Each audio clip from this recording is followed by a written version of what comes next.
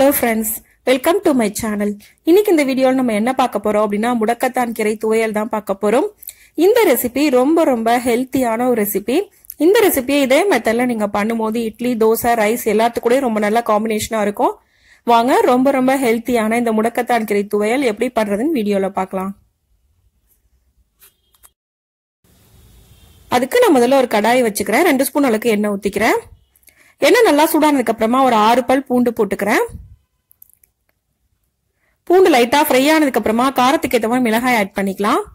இது ரெண்டையும் சேர்த்து நல்லா ஃப்ரை பண்ணிக்கங்க. இப்போ நல்லா ஃப்ரை ஆயிடுச்சு. நான் இது கூட 1/2 கப் அளவுக்கு துவரம்பருப்பு ஆட் பண்றேன். துவரம்பருப்பையும் ஆட் பண்ணிட்டு நல்லா ஃப்ரை பண்ணிக்கங்க. நல்ல கோல்டன் ப்ரௌன் கலர் வரணும், அந்த அளவுக்கு நல்லா ஃப்ரை பண்ணிக்கங்க. இப்போ நல்லா ஃப்ரை பண்ணியாச்சு. இப்போ முடக்கத்தான் கீரையை ஆட் பண்ணிடலாம். இதையும் சேர்த்ததுக்கு அப்புறமா நல்லா வதக்கிக்கங்க. கீரையோட பச்சை ஸ்மெல் எல்லாம் போணும், அந்த அளவுக்கு இதை நல்லா வதக்கிக்கங்க.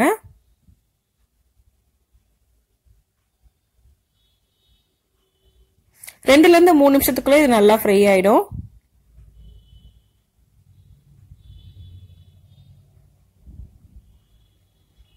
இப்ப நல்லா ஃப்ரை ஆயிடுச்சு. நான் இது கூட 1/2 கப் அளவுக்கு தேங்காய் துருவல் ஆட் பண்றேன். இதையும் சேர்த்ததுக்கு அப்புறமா நல்லா ஃப்ரை பண்ணிக்கலாம். நான் இன்னைக்கு 1/2 கப் அளவுக்கு தான் தேங்காய் துருவல் சேர்த்திருக்கேன். நீங்க 1 கப் அளவு கூட தேங்காய் துருவல் சேர்த்துக்கலாம். அப்படி நீங்க சேர்க்கும் போது கீரையோட கசப்பு டேஸ்ட் கொஞ்சம் கூட உங்களுக்கு இருக்காது.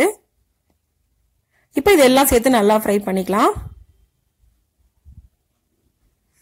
இப்ப நான் கொஞ்சமா புளியை ஆட் பண்றேன். அதையும் சேர்த்துட்டு நல்லா ஒரு தடவை மிக்ஸ் பண்ணிக்கோங்க.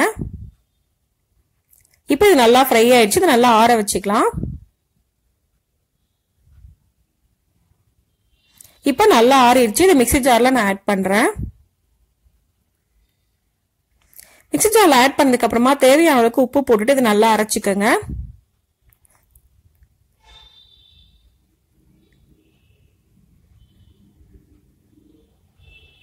முதல்ல நல்லா பவுடர் பண்ணதுக்கு அப்புறமா கொஞ்சமா தண்ணி ஊத்தி இதை அரைச்சுக்கலாம். இந்த அளவுக்கு நல்லா அரைச்சுக்கோங்க.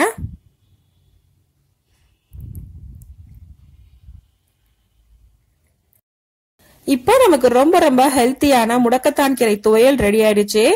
இந்த ரெசிபியை இதே மெத்தட்ல நீங்க பண்ணும்போது இது இட்லி, தோசை, ரைஸ் எல்லாத்துக்கூடயும் ரொம்ப நல்ல காம்பினேஷனா இருக்கும். இந்த ரெசிபியை இதே மெத்தட்ல நீங்களும் செஞ்சு பாருங்க. இந்த வீடியோ உங்களுக்கு பிடிச்சிருந்தா லைக் பண்ணுங்க, ஷேர் பண்ணுங்க, கமெண்ட் பண்ணுங்க. மறக்காம சேனலை சப்ஸ்கிரைப் பண்ணுங்க. தேங்க்ஸ் ஃபார் வாட்சிங்.